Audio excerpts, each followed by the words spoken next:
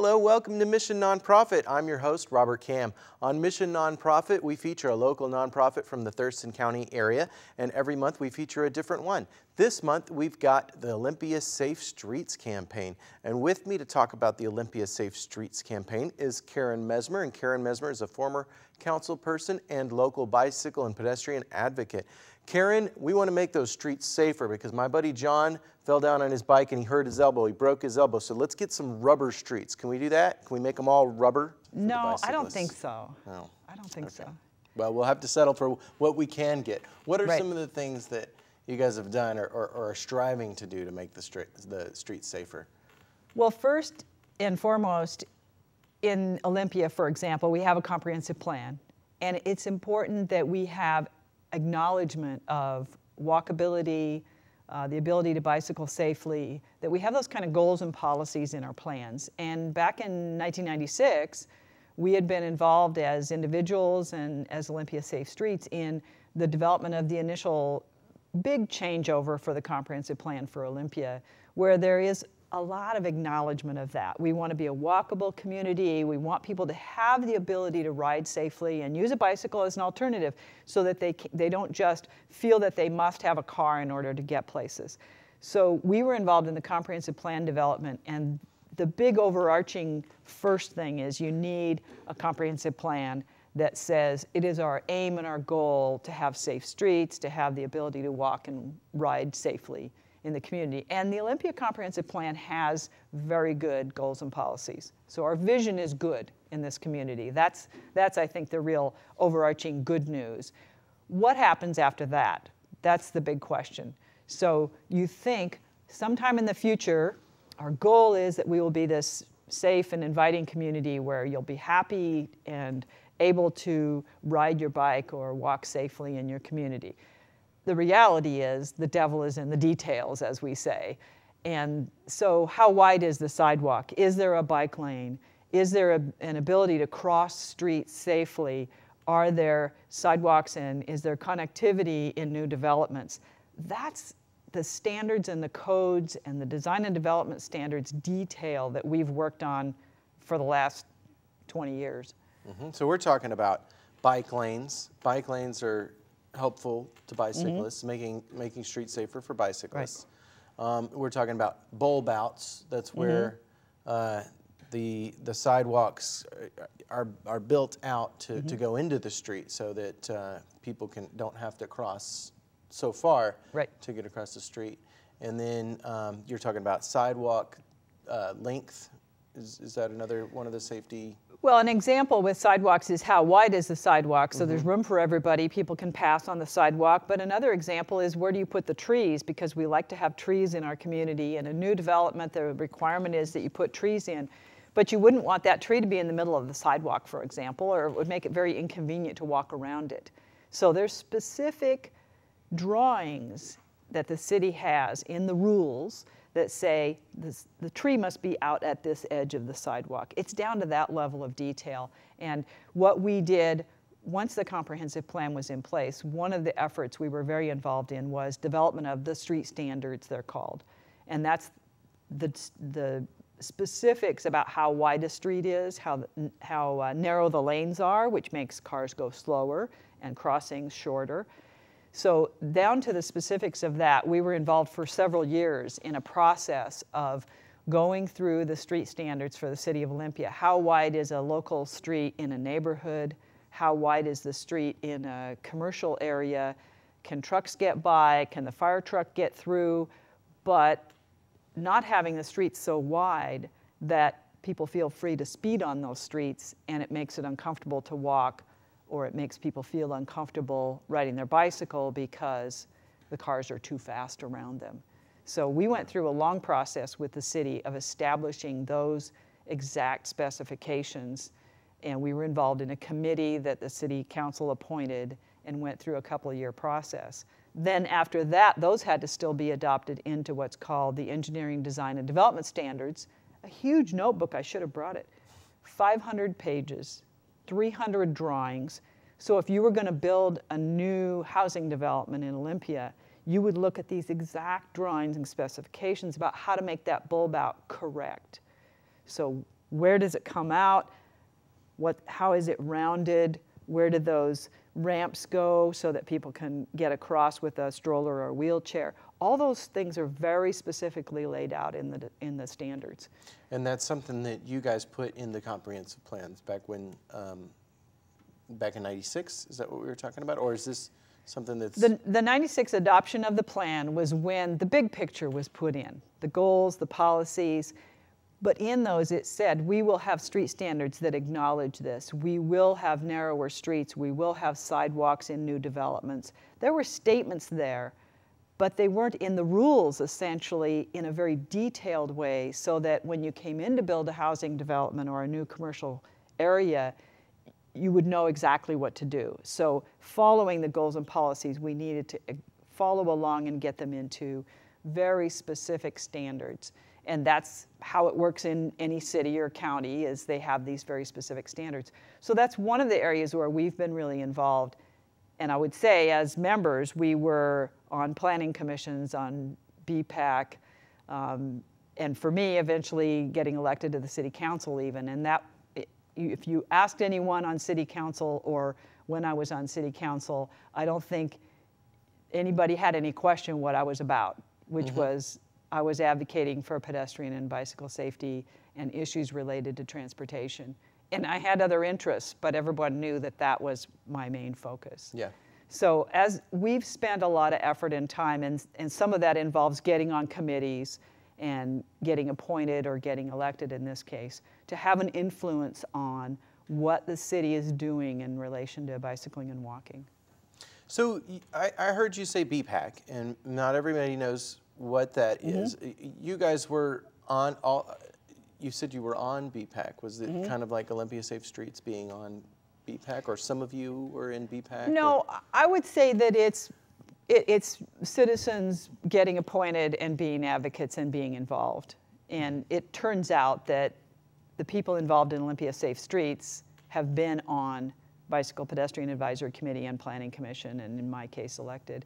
I was on the initial, it was called the Bicycle Advisory Committee, I believe. It was appointed by staff, and that was back in the late 80s, I want to say. This was before the Bicycle and Pedestrian Advisory Committee? Right, before it was an official full committee and before it even had pedestrian attached to it. It was just the Bicycle Advisory Committee. And that happened because there was frankly, somewhat of a blow up about some safety issues on a particular kind of bike and walking lane on the west side that and some access to the bridge that got some people pretty fired up. And we went to city council and said, you don't have an understanding about what our issues are. So then they formed a committee to advise them about what the issues are for bicycle safety. But then that evolved into a full advisory committee that I think has a lot of respect. So it's called the Bicycle Pedestrian Advisory Committee. It's appointed by the city council, and that group advises city council about what should be done with funding, what should be done with specific standards and projects when they come along, and they work with staff, and then they advise the council on these kind of things. I think it's a really good system for the council to have.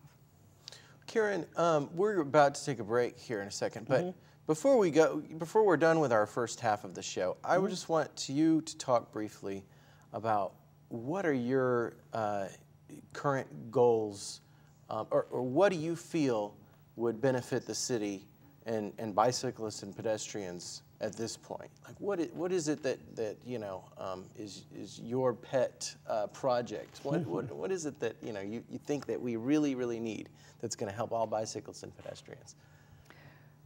Well, there's a couple of things, and one I think is to have a dedicated funding source for example, for pedestrian crossings, to have dedicated funding so that we can catch up on places where, frankly, in the past I say we forgot or we didn't understand in the past how important it was to have safe crossings.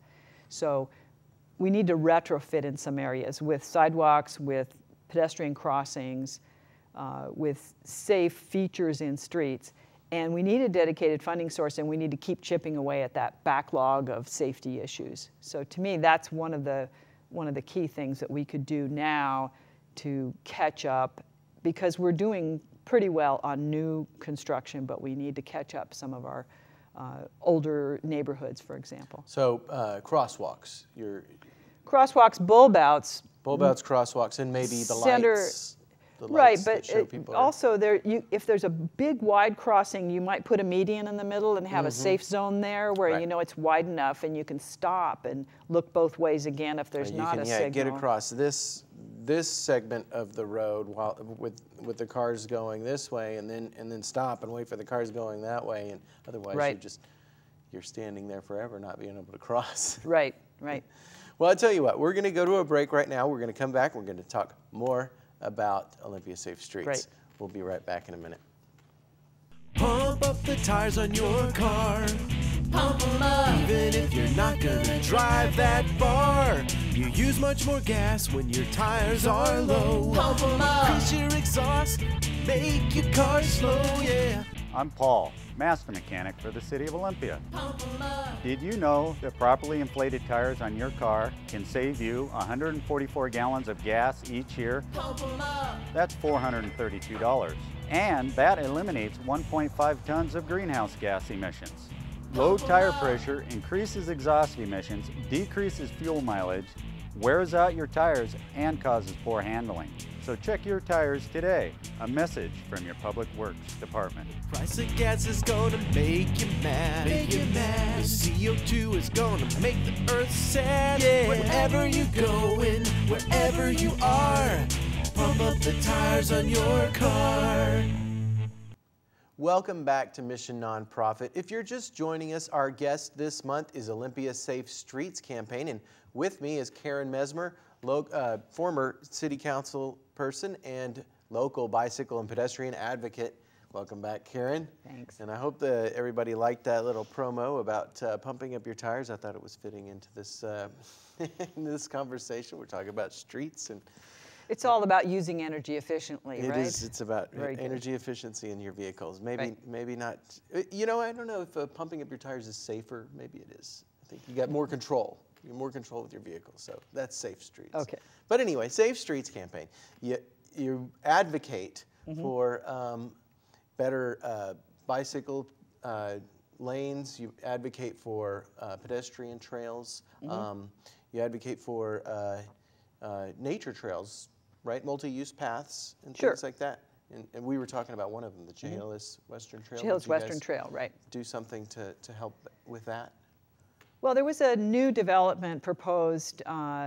It actually had already been through some processes, and I watched the city agendas. I was watching the design review agenda to make sure that something didn't come along that wasn't of interest to us. And so this new development, or this development came through, and when I looked at it and really looked in detail, and this is the part about the devil in the details, the advocacy thing. I got out the maps, I looked at the details of it, and it appeared that this fairly large development was going to have trail access to the Chehalis Western Trail, which is great. You know, good news, this big neighborhood with, you know, several hundred houses was going to have a couple of points along the Chehalis Western Trail where they were providing access to the trail for the neighborhood. That's a good thing. But when I looked into the detail on the map, it turned out that they had designated those segments of the property as controlled by the neighborhood or the homeowners association, and it would be private property. So it had like a lock on it or something? Well, it didn't appear in the images that it would right then, but to be truthful, that homeowners association could have at any point in the future, because it's private property, put a gate up or closed off that access to the trail.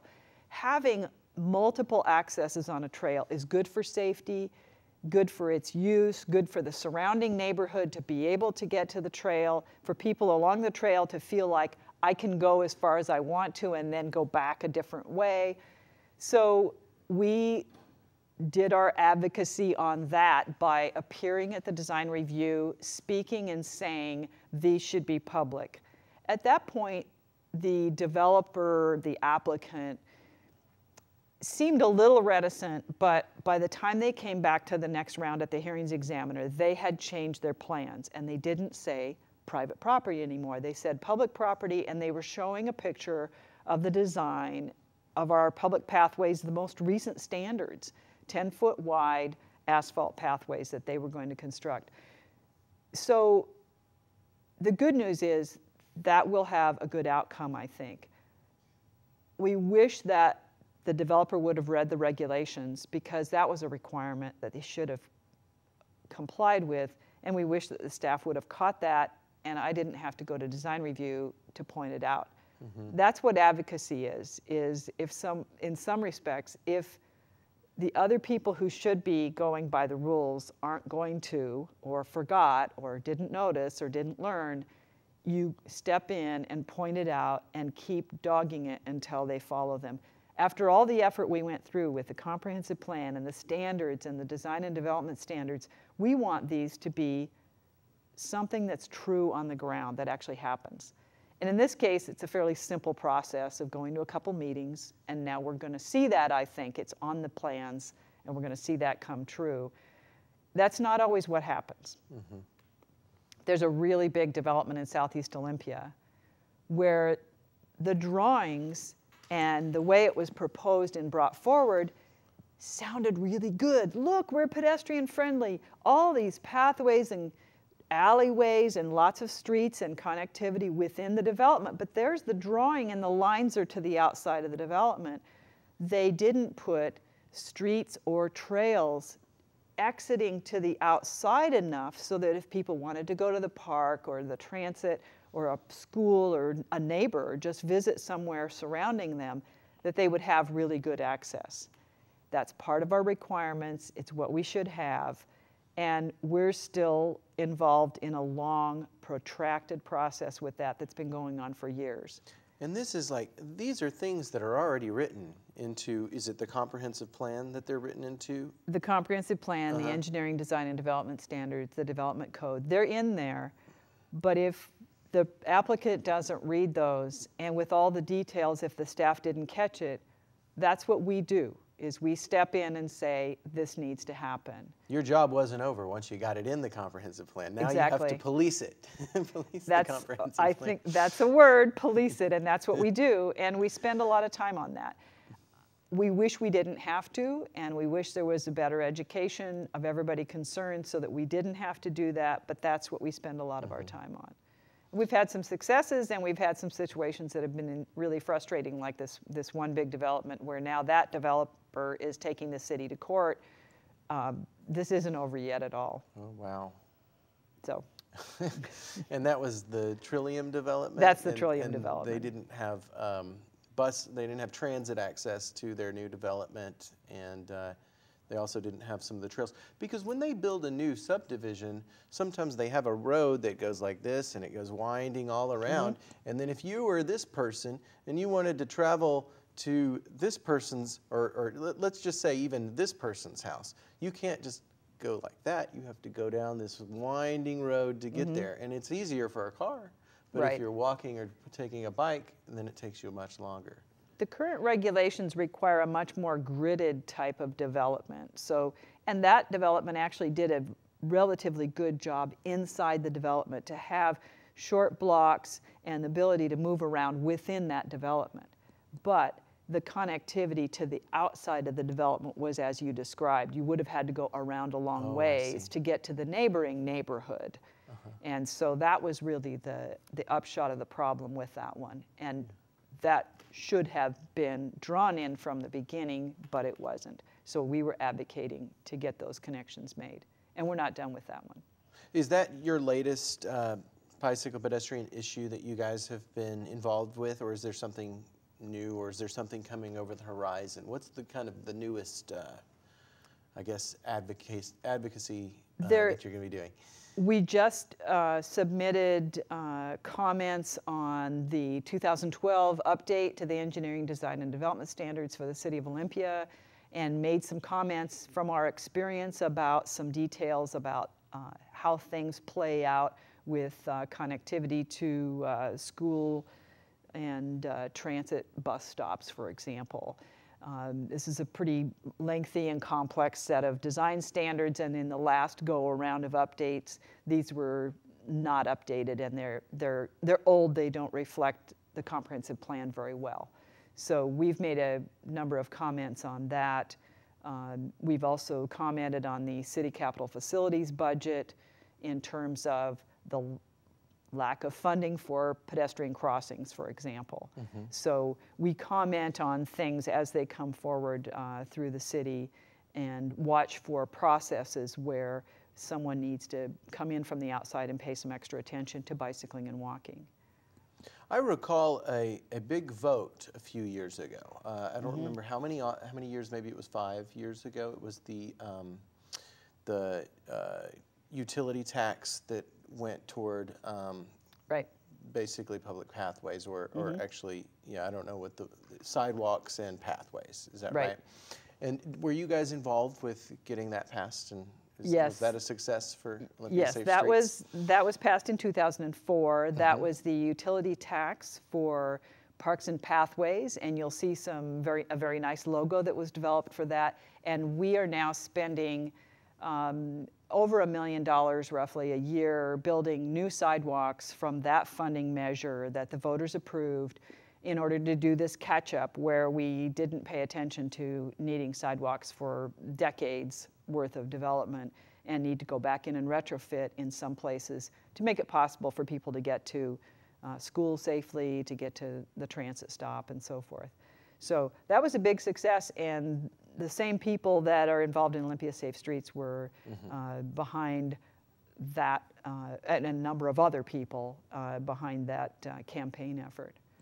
So we're going to see a lot more sidewalks in the coming years, and maybe some more public pathways, and so that'll be good for our bicycling and pedestrian friends out there in TV land. So look forward for that. And let me just ask you, why is it important for you guys to do what you do? Why is advocacy important?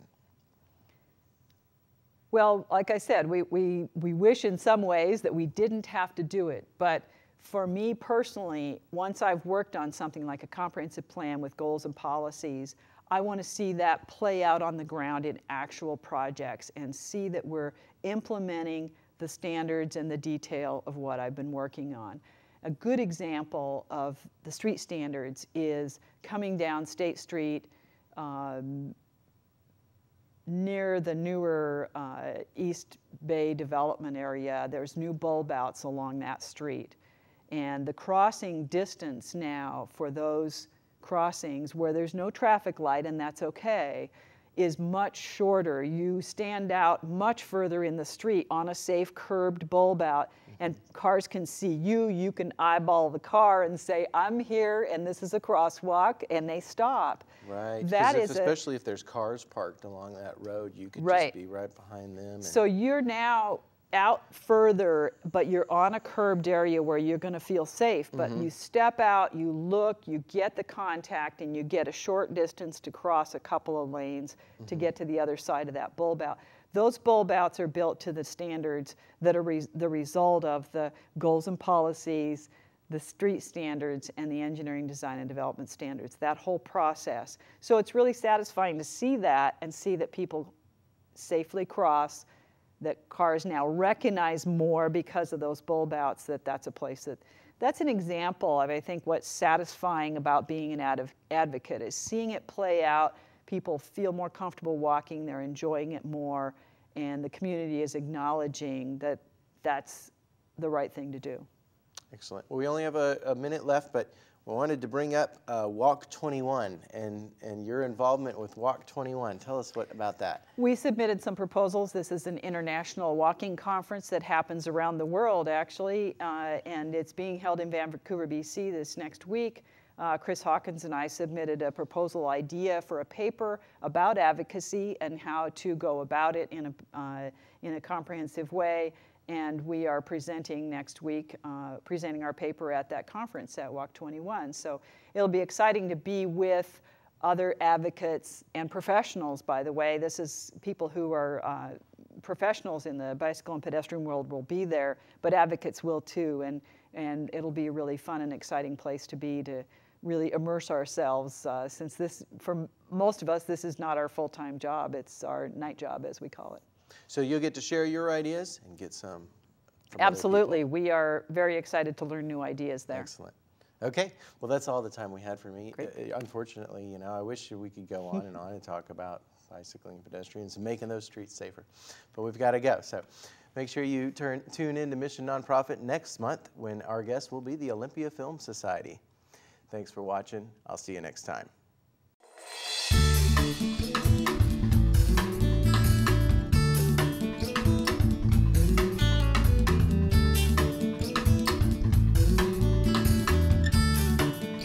If you know of a local nonprofit organization that's making a difference in our community, give us a call at 956-3100 extension 103 or send an email to rkam@tctv.net.